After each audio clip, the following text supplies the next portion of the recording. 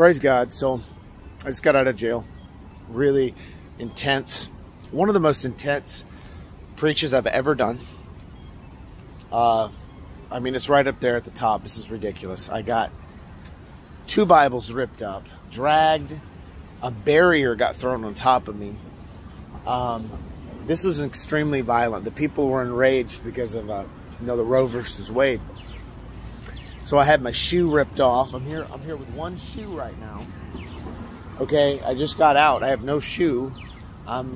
So no big deal. And people all over the world, they're able to walk without shoes. So anyway, just preaching the word and what God wants me to do, and then we have police officers that want to just, take you to jail for no reason at all. Just take you to jail. I even asked the officers, why am I being taken to jail? He said, I don't know. I was just told to take you to jail. I don't even know why you're going to jail. They know me from the games. They know me from the Mariners games, the Seahawks games. They all know me here. Okay, and they're like, I don't know why you're going to jail. We're just picking you up. It made no sense why I got taken to jail today. No sense at all. But it's totally fine. I'm fine with that.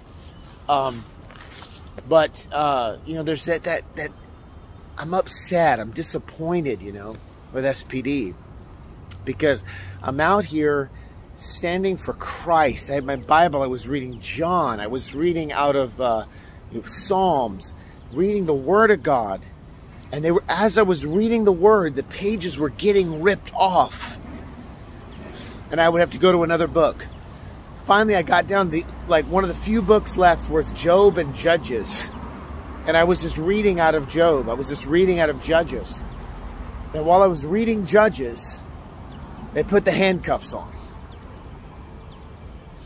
Made no sense at all. None.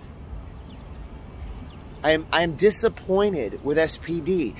You're supposed to protect, not prosecute. So, I'm disappointed. It's okay. You know what?